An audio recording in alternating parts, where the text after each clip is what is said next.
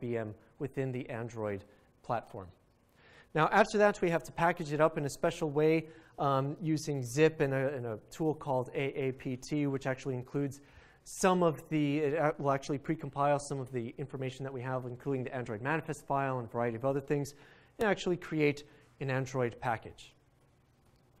So you might remember that I said before that this has gotten a bit easier. Well, it's always been a little bit easier than this. If you are kind of the hardcore hacker person that loves to do everything manually, you can certainly do this. But for the rest of us, you can just download the SDK, which includes Eclipse, the IDE, and also the Android Tools plugin, the ADT plugin, and it allows you basically just to go straight from the code directly to the end result, the Android package. You can find all of this on developer.android.com. And one of the ways that it is much easier now is that they actually package all of this up into one download. That makes it much easier. Before, it was really a pain. You had to download Eclipse, and then you had to download the SDK, and then you had to download the Eclipse plugin. And you had to get it all to work together. But luckily, we don't have to do that anymore. It comes in just one nice package. Makes it very easy for us to do development. So again, if you're actually interested in this, go to the website, developer.android.com/SDK/index. Download the SDK, and that's it. You pretty much can get started with it right away. So from here, how do we actually create an application? Well, of course, the Hello World app is the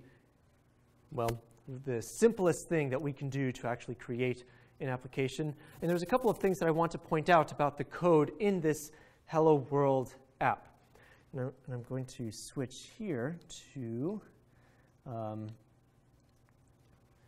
this other screen because it has better text color and it makes it a little bit easier to take a look at what's going on.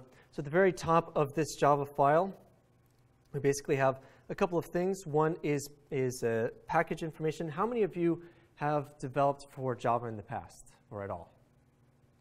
Pretty much everybody. OK, so for those of you that haven't, it's very similar in syntax to C or C++. Of course, there's a variety of differences. It's meant to be very heavily object-oriented.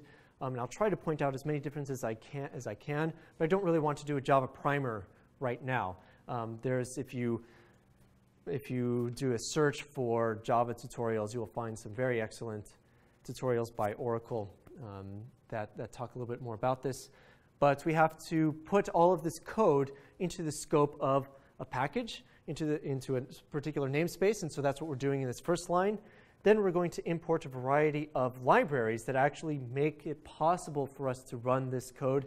The activity library, which we just talked about, a couple of other things which are actually required for us to run this. The bundle is required by the OS. This log one isn't really required unless we're doing some logging, which there's some very basic logging at the very bottom of this code, which we'll look at in just a second. And also a widget. You can maybe guess by the name what this actually does, but it's essentially this. It allows you to place a text object on the activity and allow you to view some text on that on the screen. So that's just all sort of some initial setup that we have to do. And this is the contents of the code. Now, one thing that you'll notice, for those of you that are Java developers, that's very different from other things, is that there's no main method. There is no method that makes it very obvious where we're actually starting the application. And the reason for that is that the main method is done by the operating system itself. What the OS does is it looks at the manifest file that we've actually created. And so this is a full-fledged Android manifest file that has been not redacted for simplicity, so that we can actually see how some of these things work. Again, notice that this is the manifest XML element, uses a minimum SDK version of 3, which is now ancient. There's no need for you to use version 3. That's like Android 1.5 or something. So only if you want maximum compatibility do you really need to do that. But even then, there's problems using minimum SDK version of 3.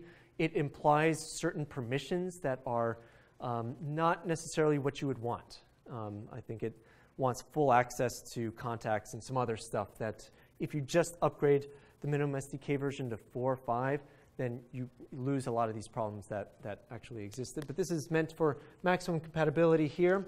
Now the application, within it we actually define where the icon is for that app on the home screen of the device. It's within, you'll notice, @drawable. Remember I mentioned that drawable directory within our resources.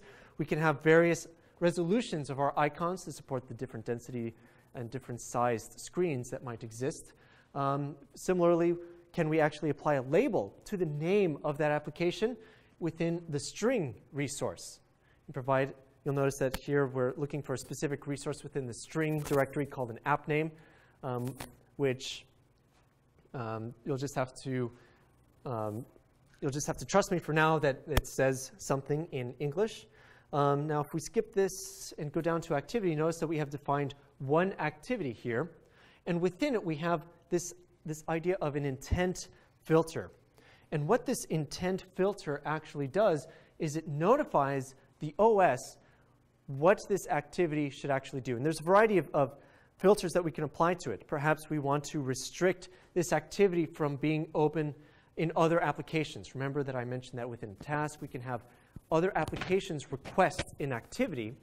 We can explicitly disallow or allow that with these intent filters. But also, we apply these two elements to this intent filter, telling the OS that this is the main activity, and this is the one that I want launched on boot. Or on boot is opening the application itself. And so really, there's no main method, but that's because we've told the Android OS that we have this activity, and this is the one that we want to run. Now, the activity itself, excuse me, the activity itself goes through a life cycle of sorts. There's a variety of methods that allow you to run some code when the activity has first been called upon to actually open, and then things have been rendered on the screen, and then it's finally ready for use by the user. We're going to ignore a lot of those for now, and I'll defer to the Android documentation for you to get more information on that. But now we can take a look again at our Hello World code and realize how this is actually working. We have a public class, code1. This is just the class for this one activity. Extends activity because this is, in fact, an object of type activity. I actually want to create some code that launches an activity and displays something to the user. And within that, we have this one method, onCreate. This method is invoked by the OS within this activity object whenever this activity is about to be started. It's saying, OK, I am about to display this activity, so I'm going to create it and display it on the screen. What do you want me to do? It's asking this code, and by asking, I mean it's invoking this method, which allows our code to actually create the layout and apply a layout onto this activity and then display it to the user. So the next few lines, this super.onCreate, we just have to make sure that we actually invoke the main activity class's onCreate method just to do any house cleaning. Otherwise, you will get a very nasty error from the Android plugin or from the SDK when you do this. And then programmatically, are we actually going to create a text view that says some text? We're going to create a text view object, just basically instantiate it in this first highlighted line. Next, we're going to set the text to be displayed by this text view.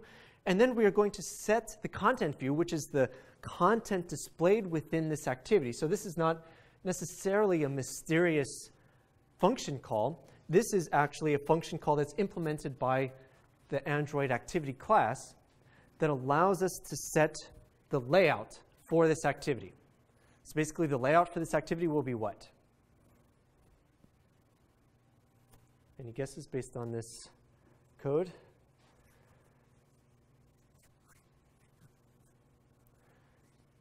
Yeah. That's right. So the only thing that will be on the screen when we actually run this activity will just be a text view. But that text view itself is invisible. We don't actually see its bounds. We just see the text that's contained within it. So we should expect to see the text, oh, hi. Now, there's some logging capability stuff down here, which if we had a little bit more time, I would explain is very useful for us to actually get messages from our code back into this really cool little section down here, logcats, which allows you to actually run. It's sort of a console-like way of actually being able to look at errors from your activity. In fact, you can see it says this is an error which masks or which replicates what we see here. This is very good for debugging in the Android world. But if I actually run this code, this is what we would see. So very much like in Xcode, how you have an emulator for iOS, do you have an emulator for Android devices as well? So what's cool about this is that this is actually an emulated Android device, and so I can go to the, oh, I can't see the, we've been bitten by the resolution bug. There's some buttons down here that allow me to go to the home screen, and we can sort of play around with this version of the Android device. Unfortunately, it's cut off. So rest assured, it's there. You can click on it, but not right now. But what this allows us to see is our Hello World application. We have here our activity, which takes up the entirety of the screen. By default, the theme was black. We didn't get to see that, but it's elsewhere actually in